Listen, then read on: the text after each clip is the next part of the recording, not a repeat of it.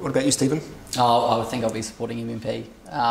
Although I sort of agree with Guy that there can be changes made to MMP that would potentially improve it. Okay, very good. Now, what else did you want to talk about, Stephen? What else is going to excite you in Parliament? What else do you want to really push should you become a parliamentarian? So we've talked about it a little bit. But one of my real passions, I have to say, is education. And mainly because there's no thing that will change the future course of New Zealand more than getting our education system right.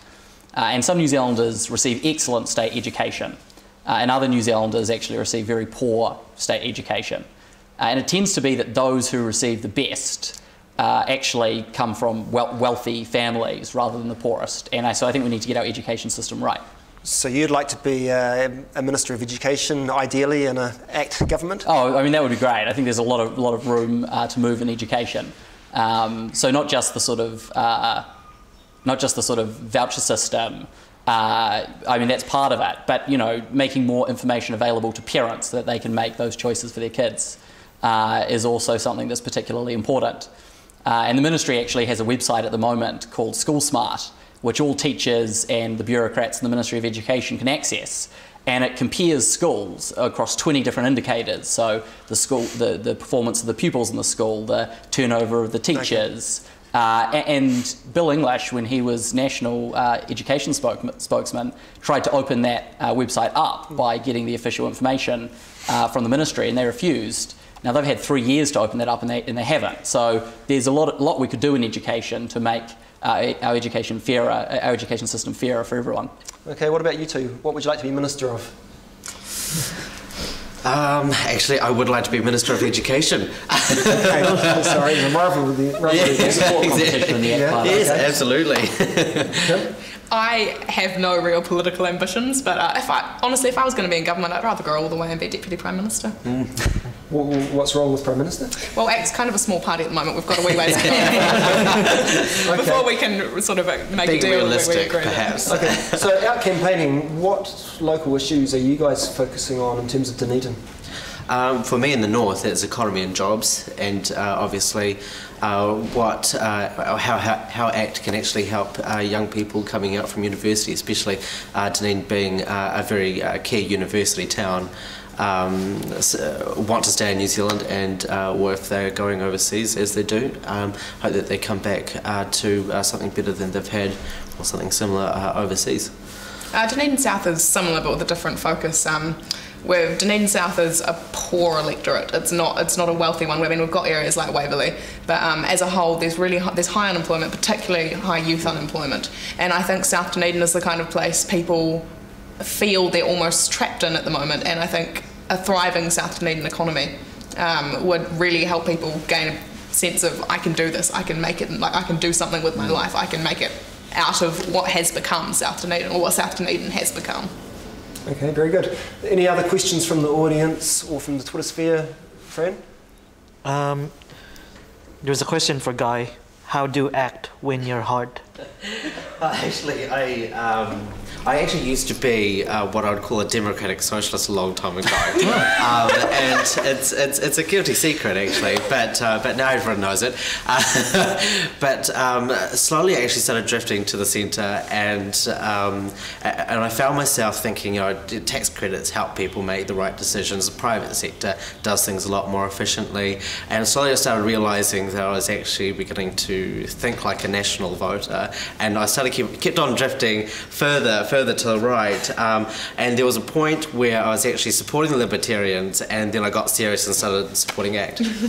Okay, so we've got two Libertarian sympathetic candidates here. What about you? Are you sympathetic to the Libertarians, or you just think they're just completely off the planet? I'd say I'm fairly sympathetic to the Libertarians. I think the reality is that you can actually balance the sort of thing that they want to achieve with ensuring better outcomes and fairer outcomes for a lot more people.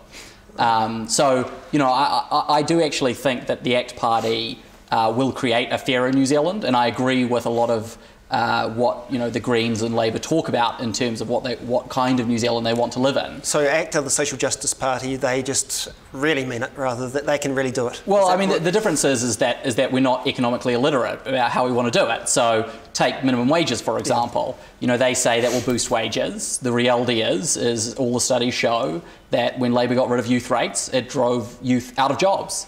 And so they say they care, but what they're actually doing is denying people the opportunity to have a job and instead having them collecting the unemployment benefit.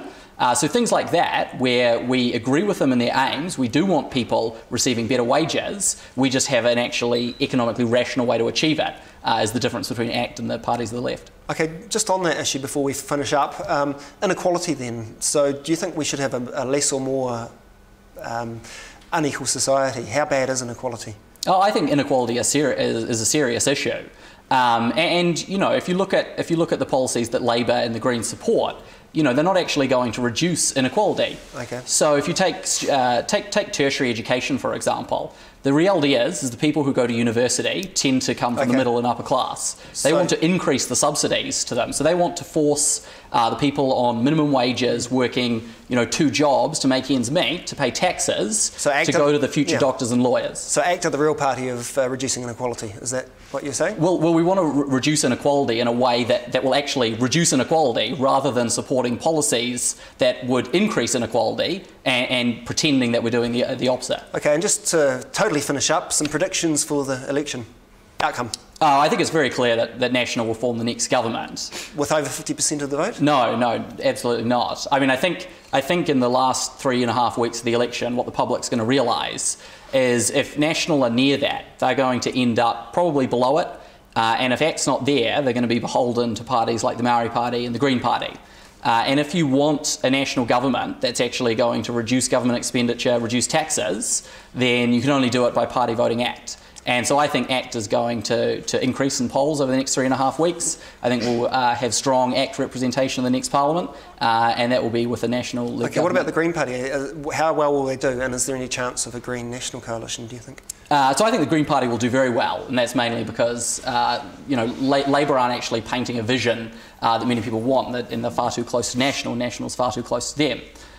In terms of the possibilities of a Green National Coalition, I don't think there'll be a formal coalition, but I think, if National can go to the Greens to get support, they will.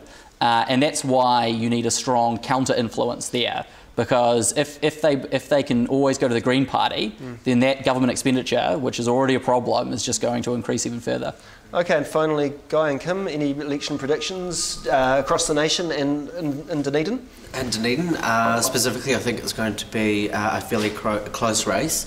David Clark is not an incumbent, and he's relatively new to the Dunedin political scene. So, Michael Woodhouse has actually been here acting as an MP, an electorate MP, but rather being a list. So he's actually done a lot of the hard yards. And I think with Matiria Ture as well in this electorate, it's actually going to put Woodhouse ahead a bit. So okay, well, that's quite a bold prediction. We'll see. I think so, but I think it might play out that way. Okay, we'll see. And nationwide, I think National is going to hold plurality in the House, but it's definitely going to need an ACT presence, and I think maybe it would range between 3 and 6 seats, worst and best scenario, I think. Okay, and Kim? I actually agree with Guy's prediction for sort of the national government, but I completely agree with what he said about Michael Woodhouse as well. I think it's Michael Woodhouse's year in North Dunedin if it's ever going to be.